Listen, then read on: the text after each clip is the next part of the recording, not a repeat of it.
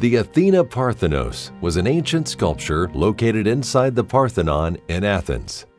The 37-foot 9-inch statue was a tribute to the Greek goddess Athena.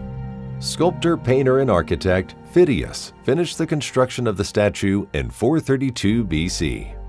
Phidias had also created the statue of Zeus at Olympia years earlier. These two pieces are his most famous, and some of the most popular sculptures in history.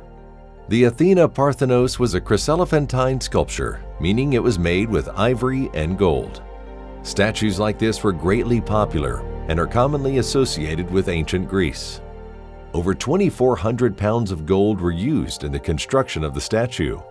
The statue alone accounted for a large portion of the treasury of Athens. There are conflicting theories about what happened to the statue. Some believe it was destroyed, others believe it to have been stolen, and few believe that the statue still exists today. Call the number on your screen if you'd like to learn more about gold's place in history and gold's place in your portfolio.